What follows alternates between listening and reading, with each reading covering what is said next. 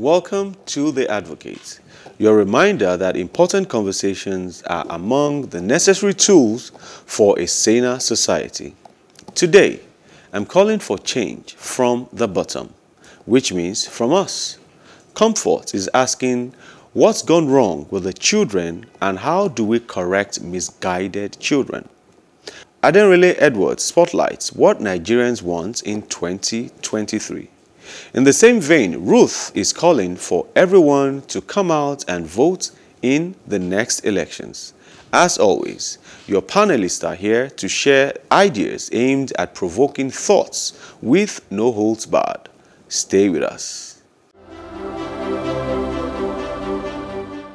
Change begins from the bottom, not the top.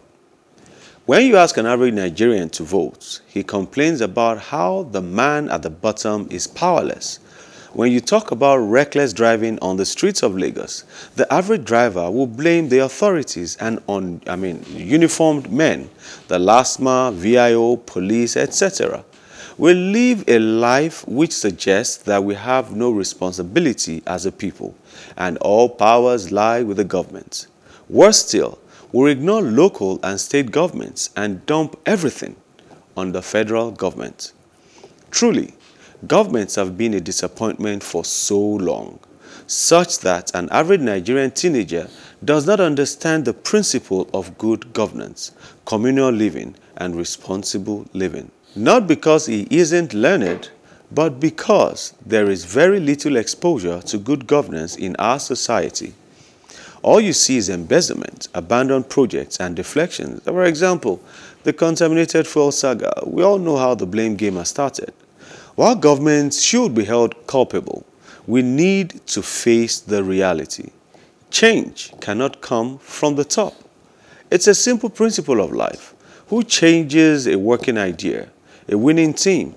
If things go wrong and politicians get richer, why would any politician want to make things work?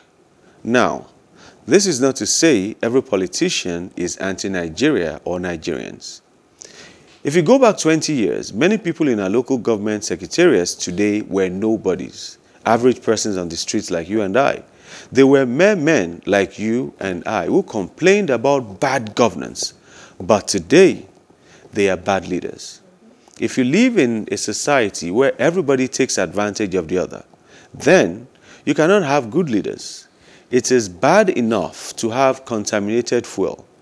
But what is evil is the fact that fuel attendants introduce 500 naira to 1,000 naira surcharge on every 25-liter of jerrycan of fuel that is filled.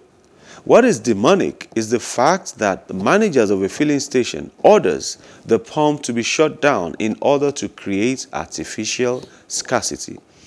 They stimulate frustrations and ultimately hike the price. There simply isn't brother's code anymore in Nigeria. As a kid, if you went to a kiosk to buy an item and the attendant tells you 300 naira, but you thought she said 600 naira, and as such you decided to negotiate down to 500 naira, she will gladly tell you, I said 300 naira. Now, when you make such corrections this present moment, you are considered not to be a sharp guy. Take advantage, take the 500 naira and move on. And when we say there is increase in ritual killings, I dare say, we ain't seen nothing yet. You cannot demand from politicians what you abhor. Many of us complain about bad governance. But when our relatives get into power, suddenly all is well. Nigerians don't want good governance. Of course, that's what it seems like. We only want a good life for ourselves. And as such, as much as I know, we don't care who pays the price for it. There are too many irresponsible people on our roads, people who only care about themselves, people who will do anything to make way for themselves. As long as you stop your car in the middle of the road to greet a friend, and when other drivers caution you, you shout, "Get out of here, useless man." You deserve the leaders you have because you are not different from them. To get good leaders, we need to be good people. As long as we remain selfish, nothing will change permanently. If we change our attitude, it will be easier to identify quality leaders from among us. Then collectively, we can support such candidacy till he or she gets to the top. Remember, change begins from the bottom, not the top. God bless the Federal Republic of Nigeria. I dare add that any change that comes from the top will not last. That's what I've come to realize. Because, I mean, it's not, the people are not involved in it. They're only just going to do it because they want to do it. I mean, an example is the case of when Fashola was governor of Lagos State, and he made it compulsory that you do not have parties on the streets. So people changed. Yeah. People adjusted. Temporarily. You know, event center were making more money. But these days, even on a main road, you will see someone putting up a tent for a small party. So it's funny. It just tells us that, I mean, people only did it because the system forced them to do it. But once it comes from within, if it's a habit, if it's something that we also initiate because we see the reasons why we should do this, then it's more likely going to last. It's something we also hand down to our children. Okay, I think I may have to disagree with you a bit. Okay.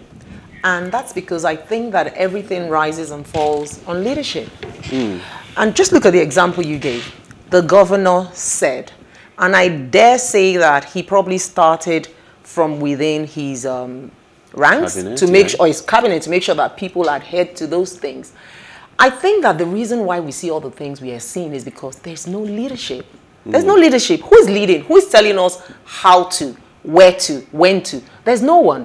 Because again, even as children, we know that children don't do what they hear. They don't, just because daddy said don't, doesn't mean they're going to. They do what they see. So what are our leaders doing? Yes, I know that the bottom, I mean, it's a holistic collective thing. So the bottom has its part to play. But until leadership changes, I personally think that's the problem. In my view, you don't become a good leader because you're in government. You must be a good follower. You must be a good leader from the bottom. So you don't suddenly change because now I'm in government, let me do the right thing. Is that true? No, we're just having a conversation about people we know who are human beings. No, I'm saying change for the better. I'm saying change for the better. Okay. That you don't, if you were selfish, if you were nonchalant, if you were self-centered as a follower, and you vie for a position, and you get to government, that is who we see. The Governor Fashola we're talking about today, I know people who said in his house, even before he became a governor, you don't put on the generator anyhow. And he wasn't a poor man when he was not a governor. So it was frugal. Yeah, exactly. He knew how to manage things. Yes. So anyway, comfort. Yes, because, you know, this topic bores me. Because we've gone over and over this issue. We know very well that both of parties are to blame for where we are. Yes. Both the top and both the bottom. And I agree with you 100% that the leaders come from us. And coming from us meant that they were followers too. Yeah. And they are now in these positions, leading, having stood on the sidelines at a certain point and complained. So where does that leave us now?